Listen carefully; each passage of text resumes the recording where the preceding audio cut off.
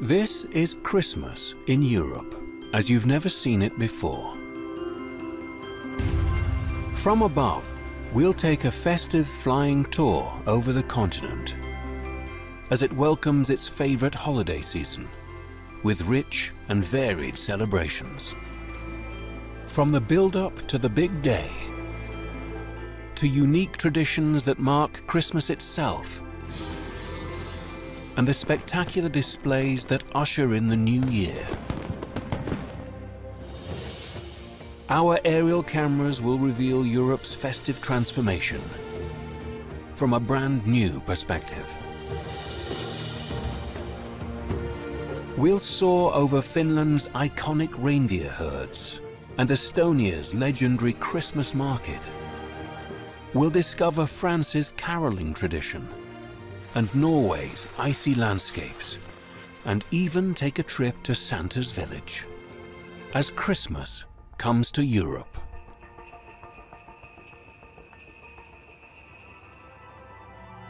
In this Christmas extravaganza, our cameras will fly through an advent calendar of festive aerial treats, which span the European continent. Our stories begin in the lead-up to the holidays, as Europe celebrates this most colorful of festivals. In Germany, Munich's landmark cathedral welcomes the festive season. Across Europe, Christian churches of all denominations become the focus for communities. Towards the east, lavish architecture signals the splendor of the Orthodox Church, whilst to the west, Roman Catholic churches soar over picturesque villages, and elegant Protestant spires dominate the skyline of northern European cities. But Europe is home to 750 million people, 200 languages, and all of the major world religions. For believers of every faith, or none at all, Christmas is a time to come together. In December, the city of Krakow in Poland transforms into a festive wonderland. Whilst in the milder south, lights cover Syntagma Square in the heart of Athens as the holidays arrive.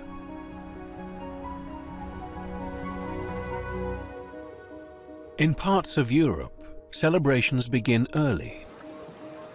On the 13th of December, locals in Copenhagen parade down canals in kayaks to celebrate Saint Lucia, a 3rd century saint.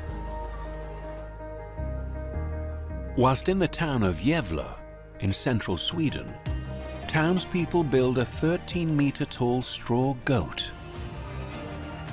And there's one place where the holidays start in a puff of steam.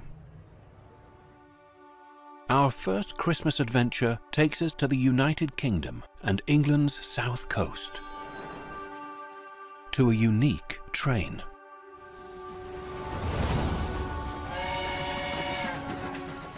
This is the Dartmouth Steam Railway. For most of the year, the train is kept running by sun-seeking tourists who come to explore the rugged coastline. As winter arrives, an extraordinary change takes place. The railway transforms into a magical Christmas destination worthy of Santa himself. And families flock here to kickstart the holiday season.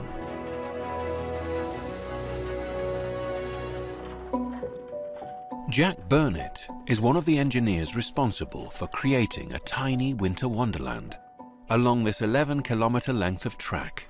The Train of Lights is our highlight event of the year. It's very nice to see the train lit up once it's finished, but the actual setup process is at times a little bit crazy. Jack has just a week to get ready. He tests the 2.5 kilometres of rope lights before stringing them onto the train. If the lights are faulty, it could set him back by days. With the flick of a switch, the carriages erupt into neon colors.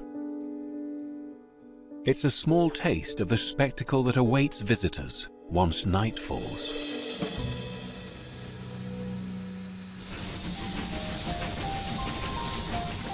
Finally, the time arrives to reveal the breathtaking train of lights to the public.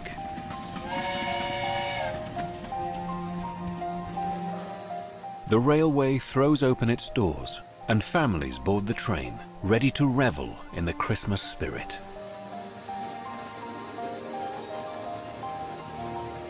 From above, it's an unforgettable sight. The train's lights are reflected in the waters of the River Dart. As it ventures into a forest decorated with festive light installations, it becomes a Christmas wonderland to remember for the railway's young visitors. There's like lights and eyes and crystals, polar bears and gnomes. And it's really lovely. My favourite thing in the world is trains. One day I would like to drive a train of lights. The railway's transformation leaves its travellers counting down to the big day. This is the second favourite bit about Christmas. The first favourite then? Getting presents on Christmas Day.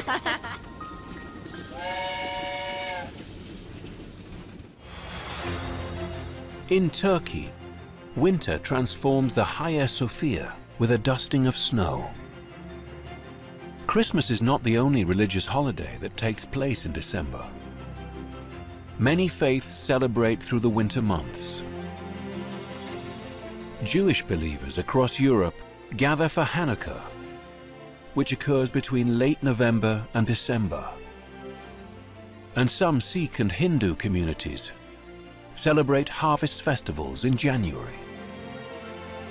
At many religious festivals, music plays an important role. Our next story takes us to northeastern France, where the run-up to Christmas wouldn't be complete without a very special floating concert. France's eastern border with Germany is home to Alsace, a famous wine-producing region. But at Christmas, attention turns to its towns, including the picture-perfect Colmar. A canal runs through the center of Colmar's old town, giving the area the name Little Venice. At Christmas, the ancient waterway is the setting for one of Europe's most heartwarming aerial sights, as groups of carol singers turn Little Venice into a floating concert venue. Choir director Aurélie Estatico leads a group of 25 young singers. The Christmas spirit is important, especially when you sing, because it's really a moment of sharing, both in the heart and for the audience, and it's really something very powerful. On the canal, barges set off, filled with local school children, aged between 7 and 8. As the choir travel along the canal, they pause several times to sing and spread Christmas cheer, before heading towards the historic city centre for their final stop. They've been preparing for this for months. I was a little nervous, but when we sang with the others, I wasn't too stressed anymore. The singers pass pretty half-timber houses, which has strong historic German influences.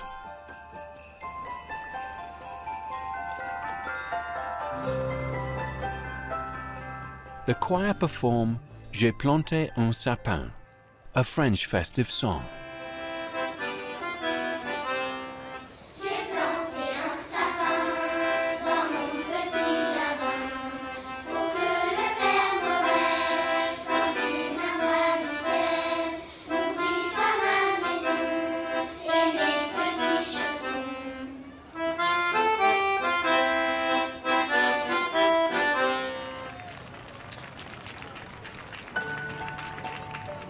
In the city's centre, the canal is crisscrossed with low arched bridges, and the choir must duck low to pass beneath them. Their final stop is outside the famous covered market at the centre of Colmar.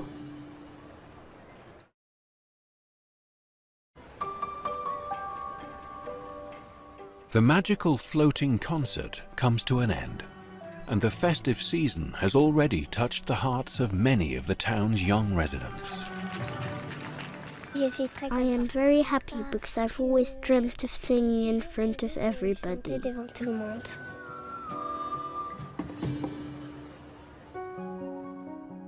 As winter's grip tightens, the lakes of northern Italy and castles of southern Germany transform into landscapes straight from a storybook.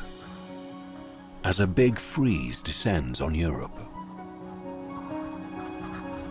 capitals across the continent take on a fairy tale magic.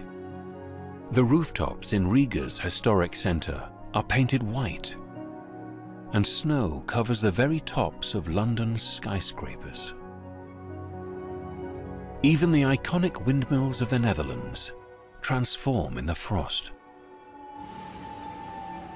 As Christmas shoppers fill the streets looking for last-minute gifts, different cultures look forward to opening their presents at different times. In many countries, including Austria and Poland, Christmas begins on the 24th of December. In nations like the UK and Bulgaria, presents are opened on the 25th. But in one corner of the continent, Christmas is a year-round celebration. Our festive adventure reaches Lapland in the Arctic Circle, perhaps the world's most important Christmas destination, and the site of an extraordinary logistical challenge. Lapland straddles 4 countries and is home to the Sami people, one of Europe's last indigenous groups. This far north, the skies are painted with a magical phenomenon, the Northern Lights. And a very special village is located in the snowy wilderness of Finnish Lapland. This is Santa's village. This purpose-built winter wonderland claims to be the home of Father Christmas. Every year, 500,000 children send letters here addressed to Santa. To deal with all this post, the village is home to an army of elves and a dedicated post office. Head elf, Katja Tervonen, is in charge of this most important of postal services. This is a magical place to work. I can see it from the eyes of the visitors that come to our post office, how amazed they are when they enter this post office. When children write to Santa at his Lapland address, the letters first arrive in Finland's capital, Helsinki. Trucks that carry the letters join Finland's longest highway and drive over 900 kilometers north.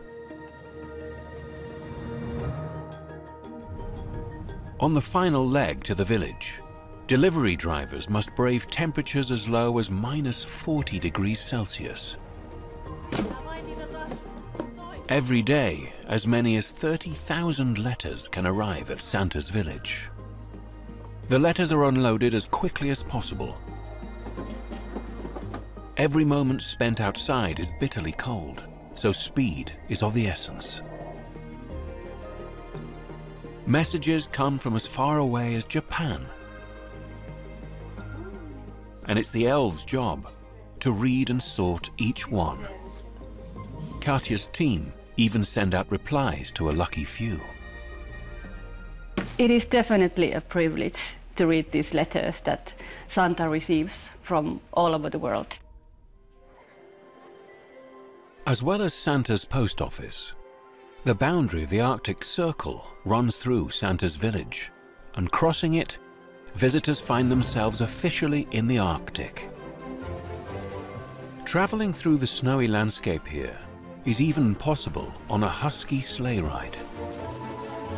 Evidence suggests that the early ancestors of these hardy huskies lived in the Arctic over 9,000 years ago. As darkness falls over Santa's village, it's the end of a successful day for Katja and her team. I definitely feel that me and my team, we are a part of this Christmas magic. By mid-December, the Christmas tree industry is in full swing. Farms across Europe produce over 50 million Christmas trees each year. The custom of putting up trees began in 16th century Germany. Today, for some, it's a fundamental part of preparing for Christmas. And one country elevates the traditional Christmas tree to a work of art.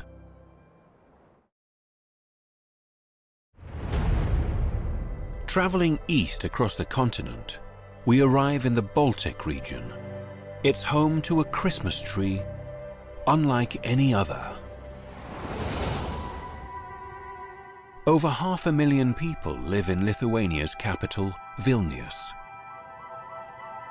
Its medieval center is famous for its mosaic of red tile roofs.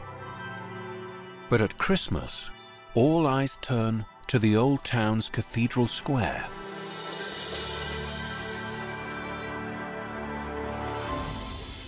Every year, Vilnius's remarkable Christmas tree thrills the residents of this Baltic city. And no two trees are ever the same. This dazzling light installation is part engineering marvel and part work of art. It's up to designer Dominykas Koncevičius to make sure this year's tree lives up to its reputation. Every year, all of my friends and acquaintances ask how this year's Christmas tree will look. But I won't tell, because I don't want to spoil the Christmas miracle for them. Each year, assembling the tree is a race against time that's best viewed from above. At 27 meters tall, the tree is too large to arrive in one piece. A 3-ton steel base, sturdy enough to withstand even the harshest winter conditions, is topped with 2 upper layers using a crane. When the tree is decorated, it will weigh an enormous 8 tons.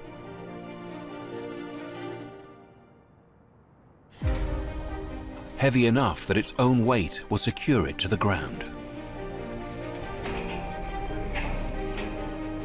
Dominykas and his team have just 11 days to decorate the structure for the big public reveal. They hang 3,000 artificial branches onto the metal frame. The main challenge is that there are loads of decorations. This year's Christmas tree is very heavy. The mirrors alone weigh almost half a ton. All the snowflakes weigh around 2 tons. Dangling precariously in the air, the workers uncover large mirrors. Bolts hold them directly on the frame, and steel straps are added for extra safety. 2 kilometers of string lights adorn the installation. To unveil the tree on time, workers labor late into the night to apply the finishing touches. As night falls, Cathedral Square explodes into light. This year's tree is dominated by 96 illuminated snowflakes, each with a unique shape. And it's crowned by an enormous 6-meter-wide star that shines in the night sky.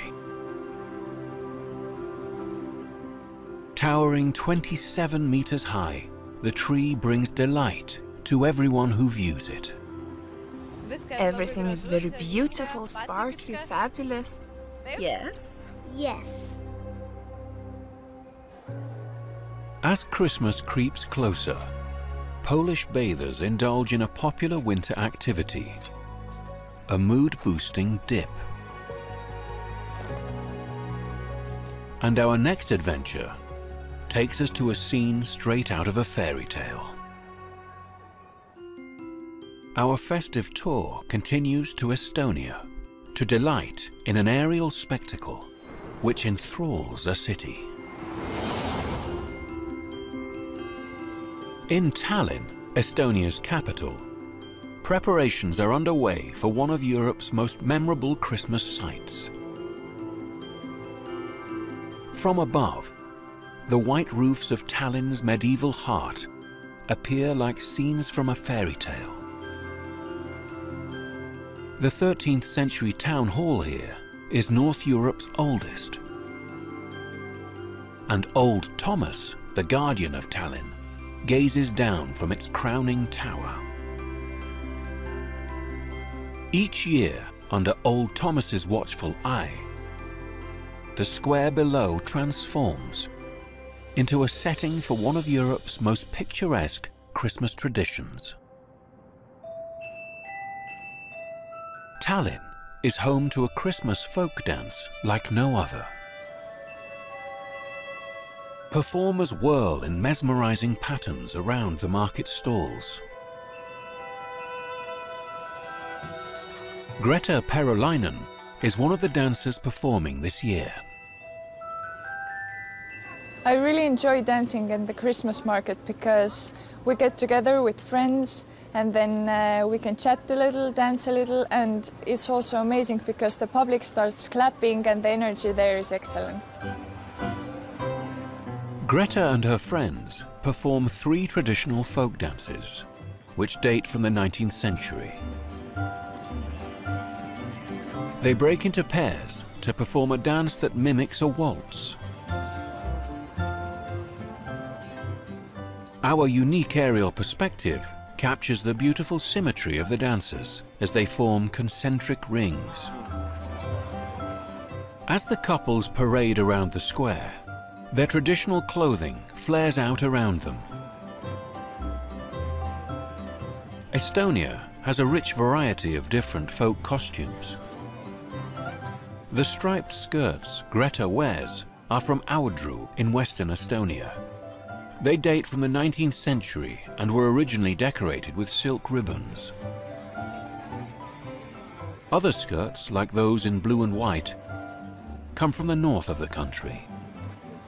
The most festive part of the men's clothing are tall felt hats, originally made with sheep's wool. Later, as twilight falls over Tallinn, the old town is set ablaze with Christmas lights as this snow-covered square takes on a timeless Baltic charm, and the dancers have a moment to relax.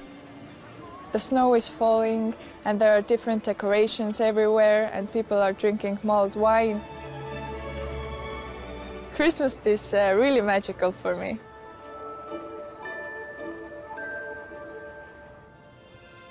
Across the continent, Europeans hope for a white Christmas. And for a lucky few, their dreams come alive as finally the big day arrives. Christmas is here. Each country celebrates the special day with its own traditions. In Czechia, the traditional Christmas meal is carp. In Ireland's capital, Dublin, an icy dip gives Christmas morning some added excitement. And in Northern Europe, Christmas includes some very special animals. Our first Christmas Day story takes us back to the Arctic Circle, into Lapland, where the celebrations are shared with a few of Santa's friends.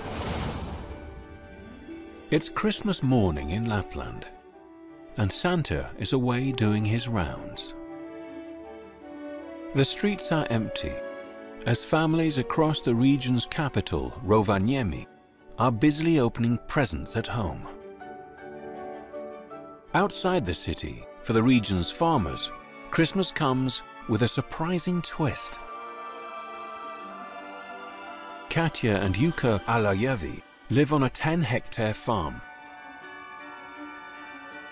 Their young nieces are arriving to enjoy the Christmas celebrations with them. And Katya and Yuka want to make sure the house is just right for their visit. But before they arrive, Katya and Yuka have farm work to do.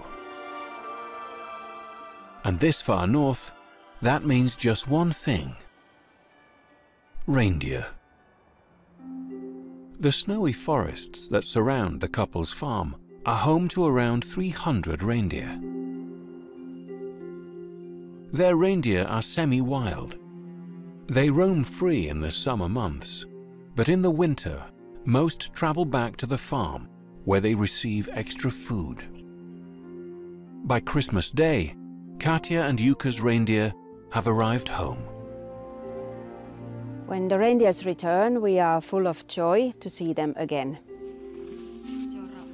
Whilst most Laplanders are preparing their Christmas lunch, the couple load a sleigh with food for the animals and attach it to a snowmobile.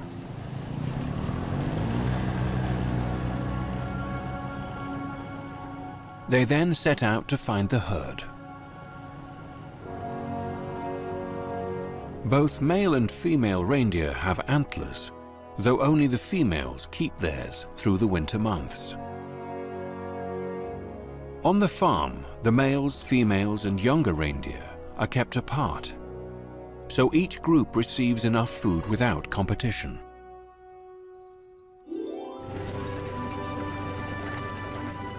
In the middle of the forest, the feed begins. The reindeer eat a special mix of protein, salt, vitamins, and dried hay from the fields. It's thought that reindeer were first domesticated 2,000 years ago. And there are around 200,000 in Finnish Lapland, outnumbering the people that live here. An American poet in the 1800s first associated reindeer with Christmas. And although Katya and Yuka have never seen a reindeer fly, they're not willing to rule it out. We really think reindeers are part of our family, just like pets. After the feed, Katya and Yuka pick up their two nieces, Mintu and Nella, for a Christmas treat. This far north, twilight is at just 3 o'clock on Christmas Day, so they don't have long to enjoy a sleigh ride before the traditional Christmas sauna. My favorite thing to do during the Christmas is eat chocolate and go to sauna. It's a welcome burst of warmth in the cold winter months. Once they are finished, Katya and Yuka and their nieces gather in their cottage for a hot drink around the fireplace. Cozy inside, they toast each other, Christmas and the year ahead. And the children dream of magical reindeer heading across the night sky for a well-earned rest.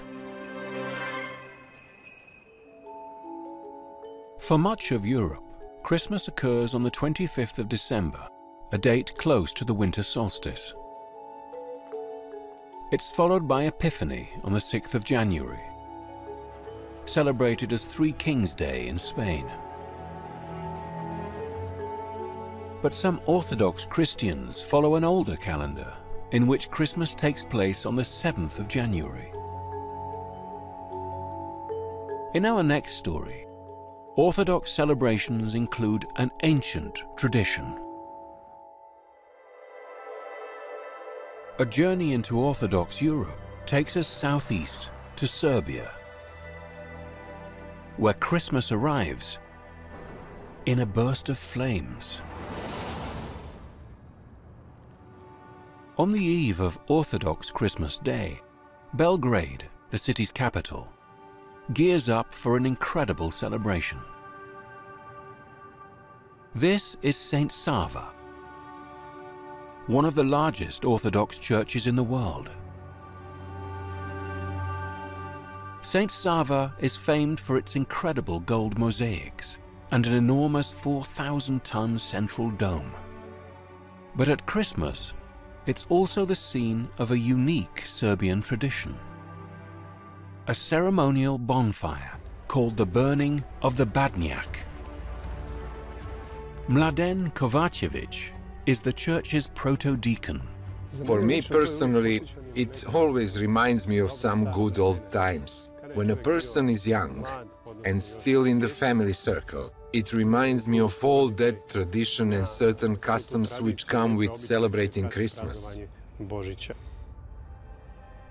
The burning of the Badnjak likely predates Christianity, but today it's an intrinsic part of the local Orthodox tradition. Members of the public can bring their own oak branches to the church to join the bonfire. Priests process towards the oak pile, and it is set alight. As the branches burn, prayers take place around the bonfire.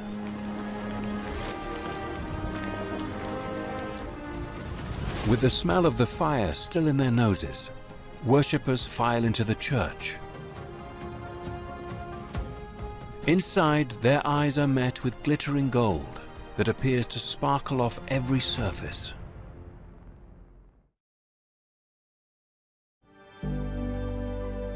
In the church of St. Sava, icons of Jesus Christ tower 70 meters above the believers. An enormous 20-meter wide chandelier is suspended above them. And walls on all sides surround the congregation with over 12,000 square meters of gold mosaics.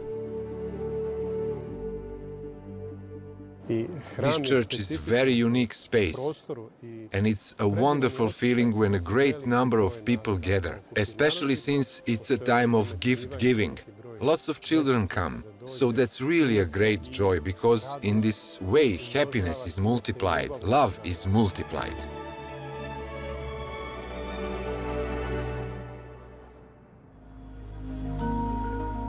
In the days following Christmas, the festivities are far from over. Across Europe, people gear up to enjoy the next stage of the holiday season, as the skies explode with fireworks, to welcome in the new year. In Reykjavik, Iceland's capital, bonfires are lit to mark the new year. In Portugal, street celebrations continue through the night. Whilst in some parts of Europe, the new year is seen in with a snarl and a growl.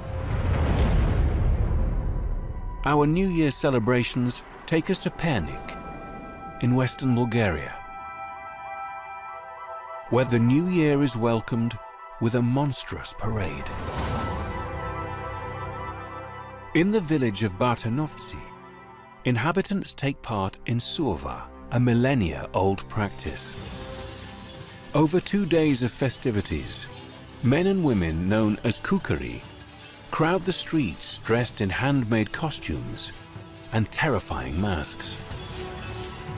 These are designed to scare away bad spirits and welcome good luck in the coming year. Emil Mladenov has been participating in Surva since he was a child. As the morning of the celebration arrives, Emil airs out his heavy costume, made of animal skins, and dresses in bells that weigh 40 kilos. We can't wait for the evening to arrive, so the whole group can go out together in the center to jingle, drum, and have a good time.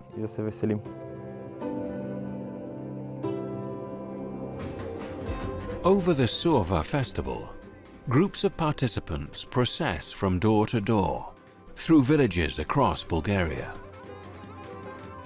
At each house, they are welcomed with food and gifts, and enact scenes from folklore to bring good health to the households of the town. This tradition used to be reserved for young men, but today everyone can take part. Everyone dresses up and it's a wonderful thing. On the first night of the festival, this monsters parade hits full swing. Our aerial cameras follow the crowds as they process into the main square of Bartanovci. The crowning glory of any costume is the mask, made from wood and the skin and horns of animals. Gathered together in their awesome costumes, Emil and the other kukeri are more than a match for any evil spirits lurking in Bartanovci. In Hungary, locals embrace the freezing cold and crowd onto Europe's biggest outdoor ice rink. Whilst further north, the cold turns nature itself into a playground. Flying north to Norway, a wintry treat lies just outside the capital, Oslo. Oslo is home to around 1 million people and sits on Norway's southern coastline at the top of the Oslofjord. Once Christmas Day and the flurry of gift-giving has passed, many of the city's inhabitants turn to an outdoor pursuit to burn off the excesses of Christmas. This is the Ustmarka Nature Reserve. As temperatures dip, the lakes here freeze over and bring a brief moment of delight to the city's skaters. Lake Nøklevan is one of the largest of the forest's many lakes. And in the days after Christmas, families flock here to try out new skates and hockey sticks on this all-natural ice rink, nearly 3.5 kilometers long. It's up to Øystein Kolset to check that the ice here is safe to skate on. I love the cold, the snow. It's quite quiet outside. A different type of air. So I always liked the winter. First, he uses a hand drill to make a hole in the ice so he can measure its depth. Today, it's 50 centimeters deep. Then, he cuts into the ice with a chainsaw.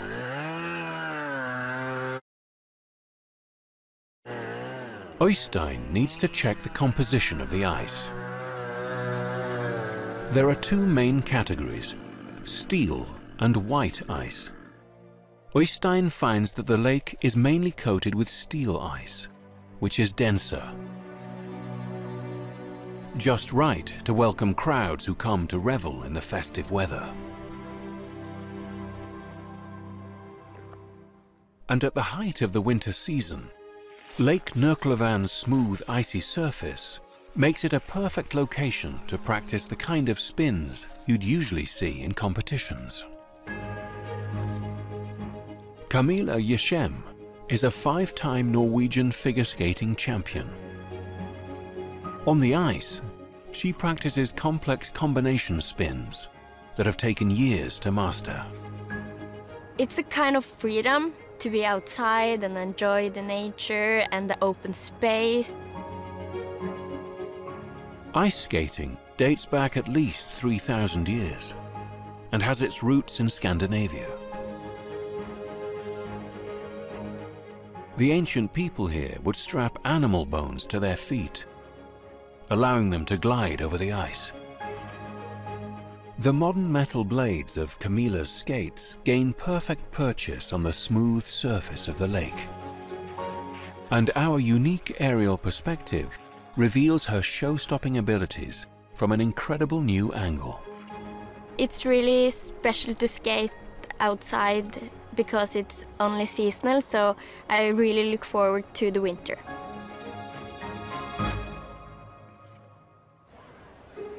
The new year brings a flurry of activity. Locals in Madrid make the most of a surprising snowstorm before returning to work. In Switzerland, the annual Belle Alpe Hexa takes place. This is a skiing event where witches hurtle down alpine ski slopes whilst balancing broomsticks. And on the French side of the mountain range, a unique festival brightens the skies. What better way to finish our Christmas adventure than with an aerial trip to the snowy French Alps to see out the new year with a bang. The Alps straddle the French border with Switzerland and Italy, and are home to Western Europe's highest peak, Mont Blanc. At the new year, they turn into a winter playground, with thousands flocking here to celebrate on the slopes. As the new year progresses, the resort of Courchevel also plays host to a gathering of fireworks enthusiasts who arrive to compete in the International Fireworks Festival. Ferenc Tóth is a Hungarian fireworks master. He's arrived hoping to impress the judges at the festival this year. I love working with fireworks because it makes me happy and excited and can make a beautiful display for people, so it's my passion. Ferenc has spent weeks preparing for this prestigious competition from his base in Hungary. His fireworks display will last 15 minutes, with the fireworks reaching heights of 200 meters. To make the best fireworks, we have to use a good drama, the best products and the best music. As night falls in Courchevel, ski instructors from the nearby school descend the alpine slopes carrying lit torches that glow like fireflies in the inky night. After the torchlight descent, it's Ferenc's moment to shine.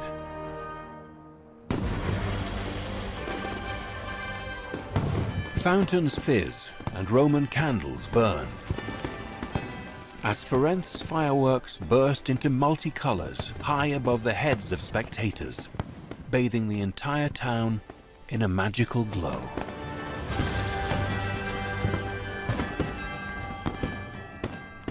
The feeling of seeing it in real life is something quite impressive, especially since I was really close to the fireworks. For Ferenc, his hard work has paid off. The competition organisers agree, as Ferenc and his team win the jury's prize. And the warmth of the fireworks delights skiers gathered below. When I see audience to be happy, it makes me happy also, and makes me do one more fireworks and one more fireworks, and give them pleasure.